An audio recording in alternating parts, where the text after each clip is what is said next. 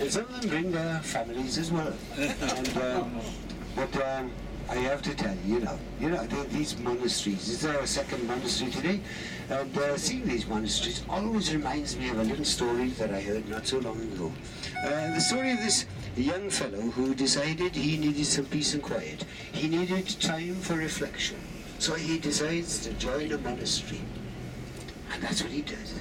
He joins one of these monasteries with a way you have to pledge a vow of silence. In this particular monastery, you were allowed to speak 2 words every year.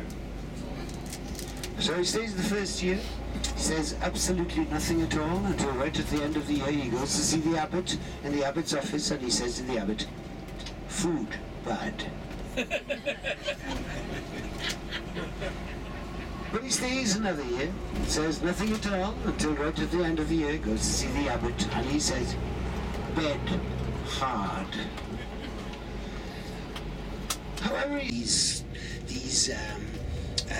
old farmhouses have been transformed into hotels, guest houses, restaurants, and adventure farms, and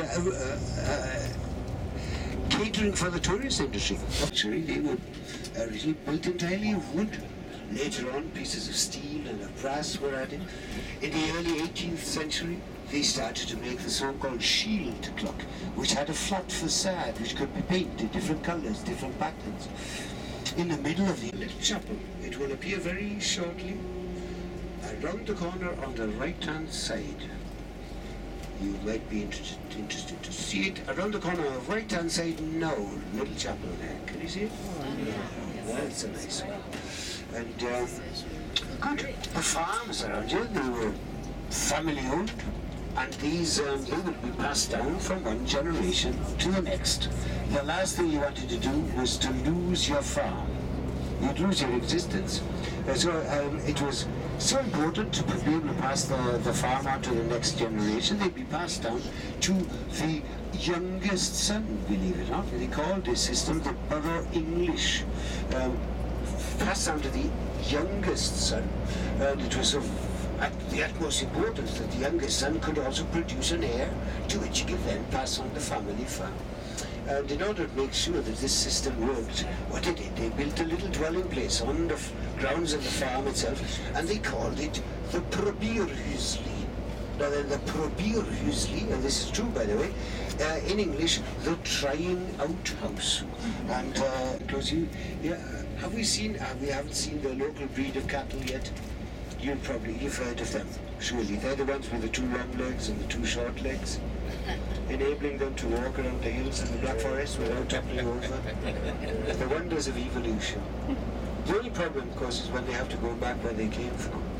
But you should see them walking backwards there. A sight to behold. There's a red kite up there, just above us. Unfortunately, the bus has a roof. And but look out for the red kites. Good, enough of this frivolity.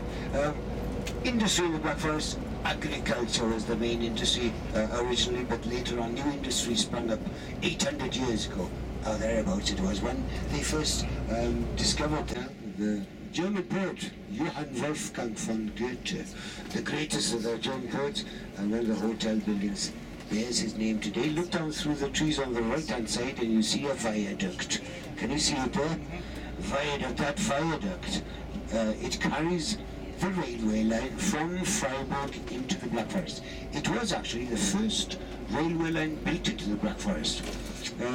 It was completed in 1888. You see a continuation of it ahead of us on the right-hand side, and one of the 9 tunnels which they had to drill through the hills of the Black Forest to create that railway line. One of the workers at the time did comment that it was very boring work. 1888 it was completed. The viaduct itself, however, it was completed at a later date. It was in 1927. Then you needed a bigger bridge for the bigger engines of the day, and the viaduct was completed in 1927. Destroyed during the war, had to be rebuilt in 1947. Now then, if you look down through the trees on the right-hand side, you'll see the buildings of Hofgut Sternen, and beyond those buildings you might have seen just an old church. It's the old church of St. Oswald, the oldest church in the Black Forest. Over 800